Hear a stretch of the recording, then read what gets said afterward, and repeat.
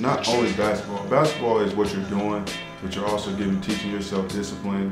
You're teaching yourself, work ethic. You're self-motivating yourself because, at the end of the day, I don't have to work out. I don't have to go to the gym. I pay a trainer to work me out. I don't have to do those things. Like that's all, internal. So it's me getting better, and I want to be better.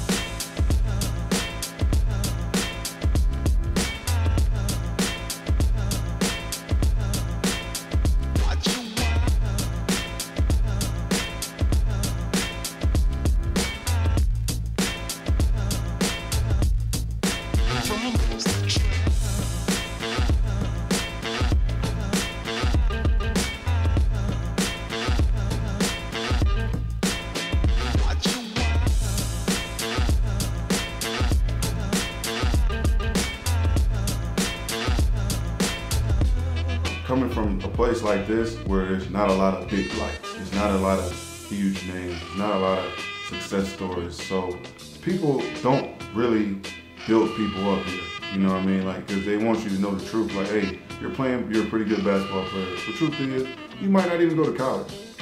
Truth is, if you go to college, you might not finish. Truth is, if you go to NBA, you might not make it out your first contract. And so a lot of this stuff happens, is because we're faced with the truth. Like, it could happen, but prepare for the worst. And so we're humble. We're all humble at an early age because we all know at any given moment the rug can be pulled out from in front of you at any time.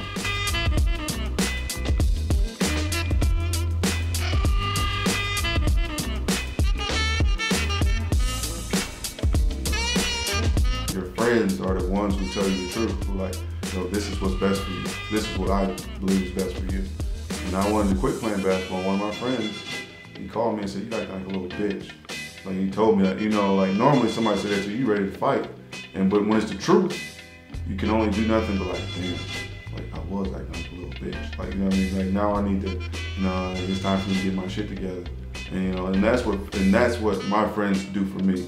And that's what hopefully I can do for them. It's the same thing, it's just reflect honesty and love. And that's all we really need from each other, honesty, loyalty, and love.